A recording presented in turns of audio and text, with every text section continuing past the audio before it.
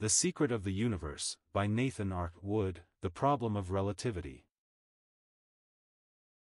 What is the fourth dimension? Is time the fourth dimension? The principle of the light year, the multiplication table of space, motion and time, the formula of the physicist, what you cannot do with space, motion and time, the absolute relationships of space, motion and time, in how many dimensions do events occur, the formula of the true relativity. What is the fourth dimension? This is not today a fantastic question, an idle puzzle. It has never really been so. An eager and deep-seated instinct has asked the question, and great significances hover around it. What is the fourth dimension? What is that fourth dimension, which apparently does not exist, but to which reason strongly leads? It comes from motion in space, and its logic is beyond question. We may easily follow the steps of the standard argument. The motion of a point generates one dimension, or a line, an unbroken series of locations or points. That is very clear. A moving point creates a line. The second step is equally evident. The motion of a line or series of points generates a plane, or two dimensions. We can see this also without difficulty. A line moving sideways creates a second dimension. And the third step is equally clear. The motion of a plane generates a solid, or three dimensions. This also we easily realize. A plane, of two dimensions, held level, for instance, and moved up and down, creates a third dimension. But now we come to ground without a chart. What does the motion of a solid generate? Many say, a fourth dimension. That seems to follow out the logic of the first three steps. But no one has ever experienced a fourth dimension. Does logic truly run away from reality in this matter? It seems to. Indeed, once started on that way, it seems beyond control. If a fourth dimension, why not a fifth? What would the motion of a four-dimensional figure generate, except a fifth dimension? And why not a sixth and seventh and eighth dimension? Can it be that logic runs out into an endless chain of such dimensions, further and further from reality? Can there really be such a divorce of logic from reality, and of logic based not on uncertain premises, but on the three dimensions of space and of geometry? How can the threefold reality of geometry so suddenly land us, at one move, in a world of ever-increasing unrealities? Yet surely the motion of three dimensions generates something. The motion, the reality, of one dimension, a line, generates a second dimension. The motion, the reality, of two dimensions, a plane, makes three dimensions. What further reality do three dimensions generate? What is the product of three dimensions? Or if there are other dimensions also, what is the product of all possible dimensions? Is time the fourth dimension? That fourth property or fourth dimension, or, if there are more dimensions, the final property of space is not time.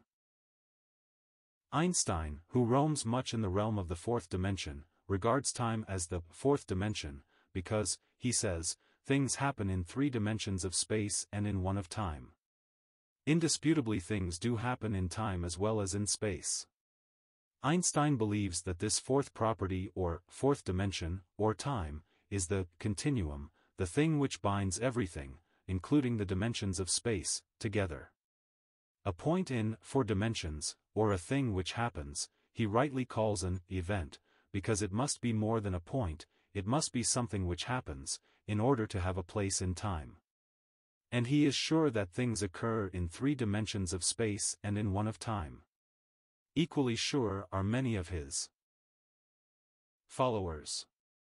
Indeed, much of the fabric of the newest scientific view of the universe, with its overthrow of classical physics, is built up on the assumption that, because things happen in three dimensions of space and also in time, this is a four-dimensional world, with three dimensions of space and one of time. And many announcements in astronomy and physics, scientific in their working out and terminology, are in reality based upon the purely speculative foundation of the theory of spacetime, and are of no more certain validity than their basic speculation. And now it is announced that the entire physical universe becomes one single reality, namely, space, and that space has swallowed up time, by making time its fourth dimension. And finally, on the other hand, a new geometry, to embrace all the facts of the physical universe, is projected, with time as a dimension of space set forth as the basis of the new system. But is time the fourth dimension of space? All of these things depend upon that assumption. Do the evidences which are brought to demonstrate that time is the fourth dimension of space stand up against the strong wind of common sense or of reason? That is what we have a right to consider for ourselves. Do light years make time the fourth dimension? In order to prove that time is the fourth dimension, it is very much the thing today to point out that when one would measure vast distances in the universe, one must go beyond the old space methods and use time units as well as space units of measurement. When we have a vast astronomical distance to be expressed, we call in the aid of time. We say that such a star is 1,000,000 light-years away. We mean by a light-year the distance which light, at the rate of approximately 186,000 miles a second, goes in 1 year. Does not this prove that time is fundamental in great basic measurements? Does it not mean that time is an essential element of space? Does it not show that time is a fourth dimension of space? At the cost of disagreeing with what many minds regard as an axiom today, one can only say, if one is doubtful, it does not seem to me to prove what I say that it proves.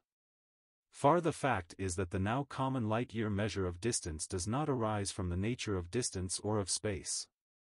It arises entirely from the limitations of our minds. Because we cannot grasp more than a certain number of smaller units of distance, we combine them into larger units for our mental convenience. It is exactly as when, to avoid too great a number of inches, we say feet, instead of inches, or when, to avoid too great a number of feet, we say miles instead of feet. In time measurements, also, when seconds grow too many, we say minutes, and when minutes become too many, we say hours, and when hours multiply too largely, we say weeks, and when weeks add themselves into a great total, we say years. We manufacture larger units to bring the total number better within the grasp of our minds. We manufacture light years simply as a larger unit of measurement. If the use of time in measuring distance lay in the real nature of measurement of space, we should have to use time in all measurements of space. We should have to use it as a factor in measuring short distances. But we do not use it so at all. We do not use time as a factor in measuring feet or meters, or in measuring miles on the earth. The only people who use it so are those whose mental ability is so low that they cannot compute space distances at all, and who say, it is so many days' journey, or so many hours' journey, or it is as far as a horse would travel between sunrise and sunset, or as far as a man could walk, carrying a sheep, between moon and moon. Such things, days' journeys of a horse, or months' journeys of a man, or years' journeys of a light ray, do not mean that time is a dimension of space. They signify simply a greater or less degree of mental inability to grasp large numbers of units of distance. Equally well the savage meets the difficulty by saying, it is 10 times as far as from the mountain range to the distant river, or the scientist by saying, it is 1,000,000 times as far as the distance from the earth to the sun, or the mathematician by saying, it is 1,000,000,000,000 miles carried to the 10th power. It is all a matter of constructing larger units of measurement, so as to bring down the total number of units to the range of our comprehension. It does not at all show that time is a dimension of space. The multiplication table of space, motion and time. But the sensible way to settle the question is not by arguing against a mistaken association of time with space. It is by working out and presenting the actual relations. It is useless to argue that time and space are not related. They are related. They are commensurate. They are indeed so immensurate that we can describe one in terms of the other. The trouble is not that this is true. The facts should never give us trouble. The trouble is that it is only a part of the truth. It is only what the triunity of space, motion and time shows of all three of those elements. They are all three commensurate. And it is only through its part in that triunity, and by its connection with space through motion, that time is commensurate with space. It is only through motion that we can measure space and time in connection with each other. We can measure space by motion and express the result in terms of time. 100 miles covered by a motion of 25 miles an hour, and divided by 25 to get the number of hours, results in an elapsed time of 4 hours. 100 divided by 25 is equal to 4. Hence the basic rule. 1. Space measured or divided by motion gives time. The distance, divided by the rate of motion at which you travel, will tell you how long, or how much time, it will take you. This is the basic rule. Space can be measured by motion in terms of time because motion touches both space and time and is expressed in terms of both. There is no direct relation between space and time. 100 miles and 4 hours have no connection unless there is motion which covers those miles in those hours and links the two together. The time is related to the space through the motion. Now this is because motion must always touch both space and time, and be commensurate with both, and with both at once. Motion can be expressed only by both space and time at once. Space can be reckoned by itself, e.g., 100 miles. Time can be reckoned by itself, e.g., 4 hours. But motion can be reckoned only by space and time, and only by both at once. A rate of motion of 25 miles means nothing. A rate of motion of 1 hour means nothing. But a rate of motion of 25 miles an hour, both space and time at once, is well defined. And this is the triune relationship which we have already seen, that motion comes out of space and passes into time and so links space and time together. It is the principle of the space-motion-time universe. The creative power, whose omnipresent outspreading into dimensions is space, emerges into energy in motion, and motion issues in successiveness or time. Time then is related to space through motion, and only through motion, and only in the triune relation of space-motion-time. We can also use time by motion, with space as its result. Using a time of 4 hours, a motion of 25 miles an hour will cover 100 miles. 4 times 25 is equal to 100. That is, for the second rule. 2. Time multiplied by motion gives space. The time elapsed, multiplied by the rate of motion, will give you the distance you traveled. This is manifestly the reverse of the first rule. Because space divided by motion gives time, time multiplied by motion gives space again. The quotient multiplied by the divisor gives the original number again. That is what it means. The time multiplied by the motion does not actually produce space. Both motion and time presuppose space. It is simply an arithmetical transaction in which we multiply the quotient by the divisor to get the original dividend, the 4 by the 25 to get the 100 out of which they both came. And the connection of the time with the space, whether we are dividing the space or multiplying the time, is always through the motion. There is no connection between 100 miles and 4 hours, unless motion comes and spans the 100 miles in the 4 hours, and so binds the two together, or in turn multiplies the time to give the original space again. It is the triune formula. A third relation also issues from the first. Since space divided by motion gives time, therefore 3. Space divided by time gives motion. The distance, divided by the time it took you to cover it, gives you your rate of motion. A space of 100 miles covered in 4 hours, and divided by the 4 to get the miles for 1 hour, shows a motion of 25 miles an hour. 100 divided by 4 is equal to 25. This does not mean that time measures and divides space as motion does. We cannot measure space by time. We cannot cover 100 miles by 4 hours. They are not commensurate, that is, they are not commensurate unless motion comes between and connects them.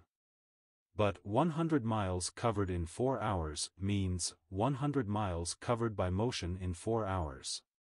It was the motion which measured and divided the space and gave the time. The space divided by the time gives the motion, simply sets forth then the converse of the basic fact that the space divided by the motion gives the time.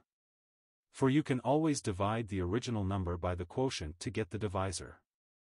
As 100 divided by 25 is equal to 4, so 100 divided by 4 is equal to 25. It is an arithmetical transaction. And it expresses again the basic fact that space measured or divided by motion gives time, the triune principle of the space-motion-time universe. The physicist uses the constant formula in his work, v equals d/t, the velocity equals the distance divided by the time. Or, which means the same thing, the rate of motion equals the space divided by the time. Or we can put the equation in the other order, d/t equals v, the space divided by the time equals the rate of motion. We see now, in the light of the universal triunity, and of the triune relations of space, motion and time, the great reason which underlies this working formula of d/t equals v, or the space/the time equals the rate of motion. It is not because the time measures and divides the space. We cannot measure or divide space by time. Space and time are not in themselves commensurate. 100 miles has nothing to do with 4 hours, for instance, unless motion covers that 100 miles in that 4 hours, and links the two together. Then, 100 miles divided by a motion of 25 miles an hour gives a time of 4 hours. The space divided by the rate of motion equals the time. Or, in terms of the physicist's equation, d/v equals t, or t equals d/v. That is the basic relationship, space divided by motion gives time, without which there are no relationships between space, motion and time. But because d divided by v equals t, or d/v equals t, you can, if you have the distance and the time, and want to find the velocity, divide the dividend by the quotient, divide the d by the t, to get the divisor or velocity, v. Then at once you have as a working rule, based on our triune law that space/motion equals time, or d/v equals t, the reverse rule, dividend/quotient equals divisor, or space/time equals motion, or the useful tool of the physicist, that d/t equals v. The triune law of all things, and of space, motion and time, gives the reason. d/t equals v simply because d/v equals t, the distance divided by the time equals the speed, because the distance divided by the speed equals the time. You can always divide the distance by the time and get the velocity, even though distance and time are not in themselves commensurate, because the distance or space covered and divided by the velocity or rate of motion gives the time. And a fourth rule follows as a consequence of the basic rule. Since space measured or divided by motion gives time, then you can reverse the process, and find that for motion multiplied by time gives space. The rate of motion, multiplied by the time elapsed, gives you the distance. A motion of 25 miles an hour, for a time of 4 hours, covers a space of 4 times 25 miles, or 100 miles. The motion multiplied by the time gives the space. 25 times 4 is equal to 100. This obviously does not mean that the 100-mile space exists as the product of the 25-mile motion and the 4-hour time. What it means is that you can multiply the divisor by the quotient and get the original number or dividend. Since the space divided by the motion gives the time, then the motion multiplied by the time will give the space again. It is a matter of arithmetic. It comes from the basic fact that the space divided by the rate of motion gave the time. It expresses and shows in reverse the triune formula of space-motion-time. These four rules all express the same relationships, that space is always the source in this triunity, motion is always next, motion alone is directly commensurate with space and can measure space, time always results when motion measures space, motion can be measured only in terms of both time and space, which it links together, they are all three then commensurate with each other in this triunity of the three. But time is commensurate with space and can be related to space only as a part of that triunity, as it is linked with space through motion, or comes from space through motion. There are no other such relations between the three. Four other operations are not possible. The following paragraphs seem meaningless because to a certain extent they are meaningless. But their impossibility is instructive. Yet you may skip these cannots if you will.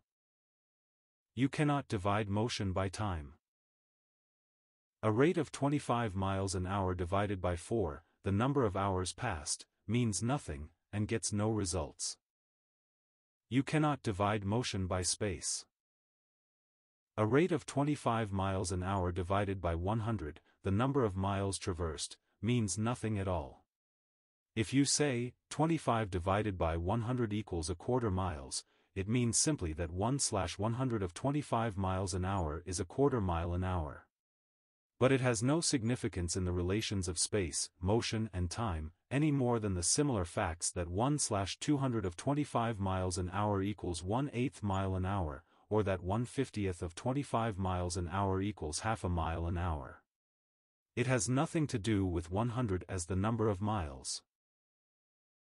And you cannot divide time by space. 4 hours divided by 100, a certain number of miles, means nothing.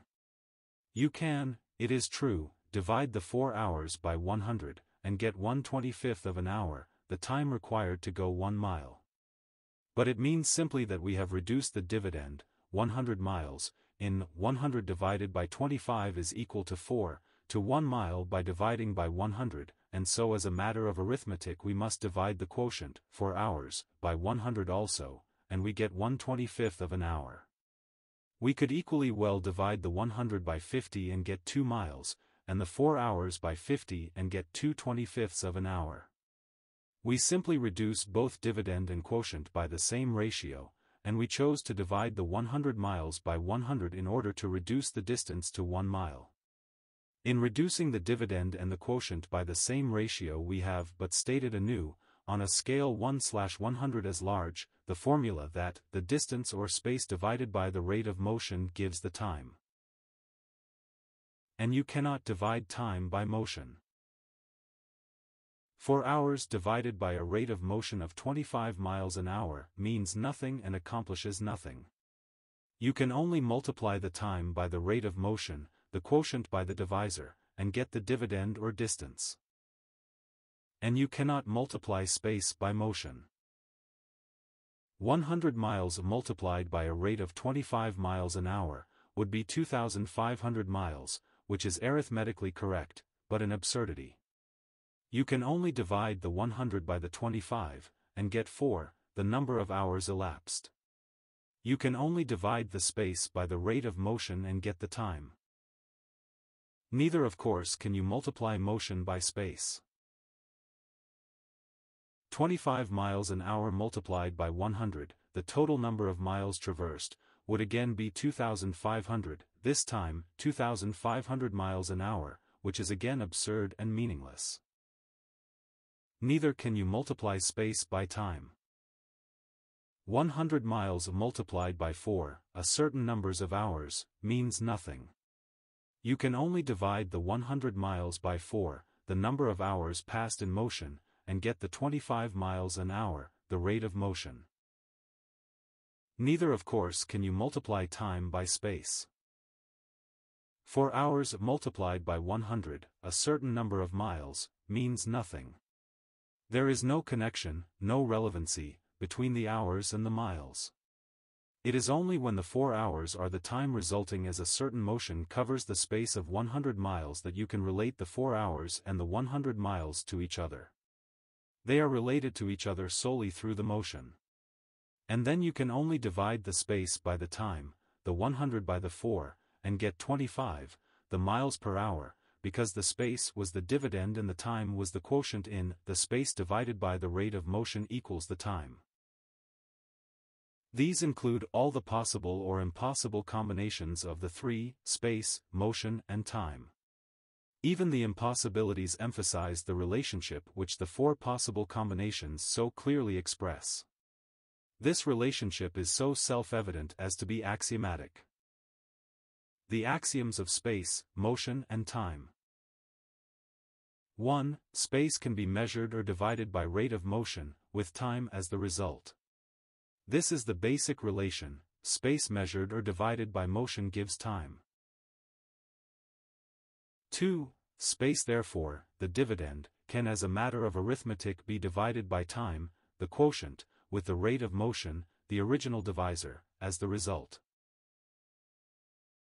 3. The rate of motion and the time can be multiplied, either one by the other, the divisor multiplied by the quotient, or the quotient multiplied by the divisor, the rate of motion multiplied by the time, or the time multiplied by the rate of motion, with the dividend, the distance or space traversed by that motion in that time, discovered again by the multiplication.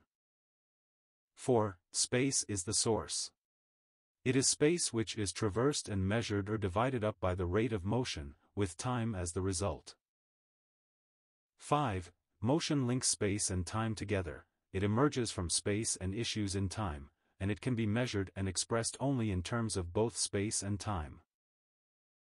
6. Time is commensurate with space to this extent, and only to this extent, that since time is the product when motion emerges and traverses space, time is commensurate with space through motion.